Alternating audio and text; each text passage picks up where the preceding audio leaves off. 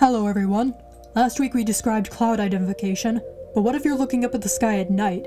If you've been interested in learning about the constellations of the night sky, listen up, because today I'm going to be covering 33 of the 88 officially recognized constellations. We'll start with a popular one, Orion the Hunter. In one version he was placed in the sky along with his faithful dogs and animals he hunted because the gods felt sorry for him, since he was in love with someone who didn't love him in return, and died via stepping on a scorpion. The scorpion, by the way, was placed on the opposite side of the sky so it wouldn't hurt Orion again. Another version of how he got there involves a jealous Apollo tricking Artemis into killing Orion. The constellation has an interesting reddish star at its left shoulder, Betelgeuse, which should be bright enough to see on most nights due to its approach to becoming a supernova. Beneath Orion's belt, you might be able to see the Great Orion Nebula. Next is Ursa Major, the Greater Bear. People commonly know a portion of this one as the Big Dipper, which isn't a constellation but an asterism, a distinctive group of stars. In the northern hemisphere, you can trace a line from the two stars on the end of the ladle's cup to the North Star. To help slaves escape from the South during the American Civil War, the Big Dipper was commonly referenced in songs where it was said to follow the drinking gourd to get to a better life. The hidden message basically, head north to escape slavery.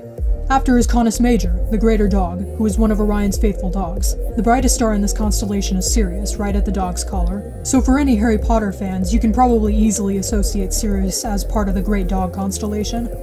Then we have Canis Minor, another one of Orion's dogs, although the couple of stars hardly look like a dog. I don't know, maybe you can see it. I think it's rather discriminatory against house cats though, considering there are multiple dogs but not one cat in the sky. Feint isn't an officially recognized constellation. Now we reach Puppis, or the Stern. This was originally part of a larger ship constellation called the Argo Navis, until the International Astronomical Union officially defined the 88 constellations, splitting the Argo Navis into the separate constellations Carina, Vela, Pyxis, and Puppis. Speaking of the Argo Navis, we reach another piece of the original constellation, Pyxis The Compass. Some don't see it as a compass and call it the ship's tiller instead, but Lacaia, the one who named it, liked technology, so a compass it was. The constellation contains T Pyxidus, the most active of all reoccurring novae. Now we get to the Argo Navis' sail, Vela. Vela contains part of the largest nebula in the sky, known as the Gum Nebula. Some claim that the nebula glows with the help of the Vela supernova remnant, a wispy nebula formed by a supernova that occurred about 12,000 years ago. Although not part of the ship, Columba the Dove was associated with the Argo Navis as well. It was said to forever lead the way west for the ship. It also is referenced as Noah's dove, referencing the biblical dove that told Noah the great flood was receding. And let's jump to Leo the Lion, one of the zodiac signs. It's believed that this was the Nemean lion, which was killed by Hercules as one of his labors. The constellation used to appear in the sky in the summer solstice for ancient Egyptians. Since the Nile floods around that time, they would worship the lion. Leo Minor, the lion cub, was actually added much later than Leo. This constellation was named in the late 1600s by Johannes Hevelius. The Hydra, or water serpent, had the body of a hound, 100 heads, poisonous breath, and regenerating heads on top of that. On one of his labors, Hercules had to deal with cutting off each head, burning the stump to prevent regeneration, and smashing the final immortal head under a rock. As of right now, Hydra is the largest constellation in the sky, but it used to be even bigger until, like the Argo Navis, it was split into 4 constellations: Sextans, Crater, Corvus, and the current Hydra. Speaking of those constellations, we get to Sextans The Sextant. This constellation contains the Spindle Galaxy with a bright striking center. Another one of the original Hydra constellations was the Crater, or the Cup. Although its stars aren't particularly bright, this represents the cup of the Greek god Apollo. Now we get to Cancer the Crab, another zodiac sign. Interestingly, as Hercules was trying to fight the Hydra, the Greek goddess Hera sent this crab to distract him since she didn't like the hero. Unfortunately for Hera, the crab grabbed onto Hercules' toe only to be squished by his foot. So for the sake of the crab's effort, Hera placed the crab in the sky. It's the faintest of the 12 zodiac constellations, but it contains the beehive cluster, so that's interesting. Auriga The Charioteer is known as Erechtheus, son of the Greek god Hephaestus. It was believed that Hephaestus created the chariot to move himself about more freely, since he was born crippled. The constellation includes Capella, the 6th brightest star in the sky, as well as the Flaming Star Nebula. A more recent constellation is Fornax The Furnace. It was named in honor of Antoine Lavoisier, who was guillotined in the French Revolution, and created out of the faint stars near the constellation Eridanus. Speaking of Eridanus, this river is associated with the Greek myth of Phaethon, who attempted to drive the sun chariot of his father Apollo or Helios, but caused so much damage that Zeus killed him, resulting in his body falling into the Eridanus River, or the River Po in Italy. The constellation is usually depicted as flowing from the pouring waters of Aquarius. It contains the Eridanus supervoid, the largest void known. In addition, there's Achernar, one of the brightest stars in the sky, and the Witch Head Nebula, a well-known reflection nebula. Here's another zodiac sign, Taurus the Bull. This one's got some differing implications. He's one of the animals hunted by Orion. The Greeks saw the bull as Zeus in disguise, though, as he had been when he fell in love with the young mortal Europa. It also represents the bull who was the father of the Minotaur, half human, half bull. Then the Egyptians saw the constellation as their god Osiris, while the Chinese called it the White Tiger, or Great Bridge. Taurus includes the Seven Sisters star cluster known as the Pleiades. This one is Sculptor, the Sculptor's Workshop. Sculptor isn't associated with any myths, but its stars have their own planets, and it contains the Cartwheel Galaxy and the Sculptor Galaxy. Adding on to the Sculptor theme, we have Caelum The Chisel. The constellation contains a strange quasar, essentially a gigantic black hole that apparently lacks a host galaxy. You might be able to see this constellation in the southern hemisphere. Now we have Antlia The Air Pump.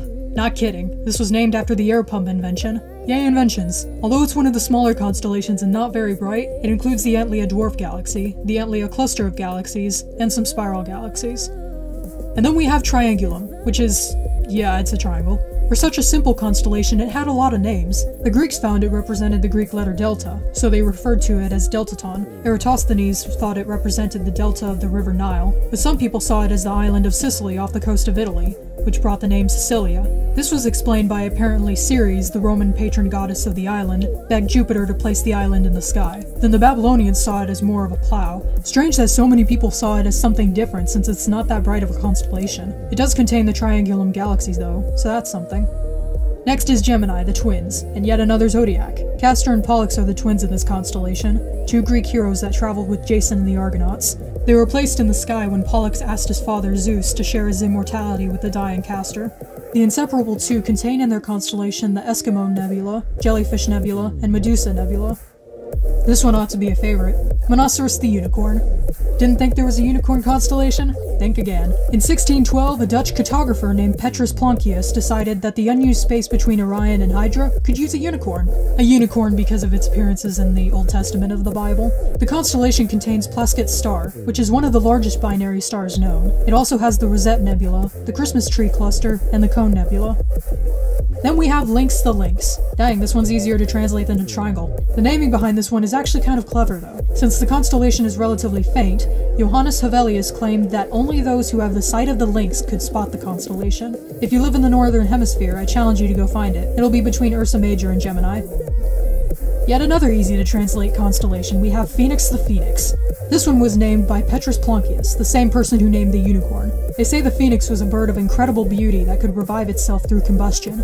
If you live in Australia or South Africa, try to find the phoenix during the southern hemisphere summer. If you get too far north though, it'll be difficult to see. The constellation has a black hole candidate in some galaxy groups, so it should be worth finding. Going back to more easy to find animals, we have Lepus the hare, one of the animals hunted by Orion. As a result of Orion's death, the hare was also placed in the sky. The constellation contains Messier 79, a large group of stars clustered together, which actually might not be part of the Milky Way. Now we have Aries the Ram, another zodiac. In Greek mythology, this ram was sent by the god Hermes to rescue two children who were beaten by their stepmother.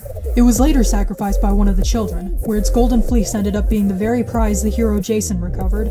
The constellation itself has several meteor showers associated with it, including the May and Autumn Arietids. Reaching another zodiac, we've got Pisces the Fish, as in multiple fish. Fishes. Fishes, plural. Whatever.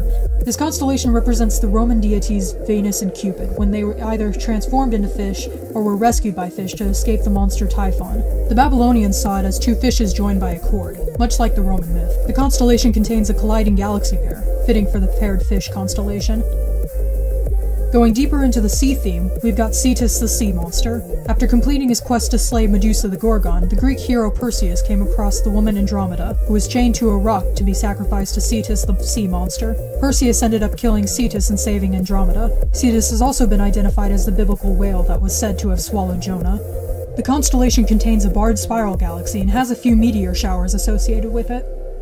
Chained to that myth, there's Andromeda, the princess of Ethiopia, or the Chain Maiden. The constellation contains the Andromeda Galaxy and has many stars with their own planets. It's connected to the Andromeda's meteor shower that was first spotted in 1741, but has faded since. If you were wondering why Andromeda was chained to a rock to be sacrificed to a sea monster, her mother would be the main one to blame. Her mother was Cassiopeia, queen of Ethiopia. Cassiopeia bragged about how she was more beautiful than the sea nymphs, and since those sea nymphs were the Greek sea god Poseidon's daughters, the sea god flooded Cassiopeia's lands. After visiting an oracle, Cassiopeia's husband discovered that sacrificing Andromeda was the only way to stop Poseidon's anger. The Romans saw the constellation as Cassiopeia chained to her throne in the sky, so when it seemed like she'd flip upside down, they saw it as punishment for her vanity. The constellation contains the supernova remnant Cassiopeia A, the Heart Nebula, the Soul Nebula, and the Pac-Man Nebula.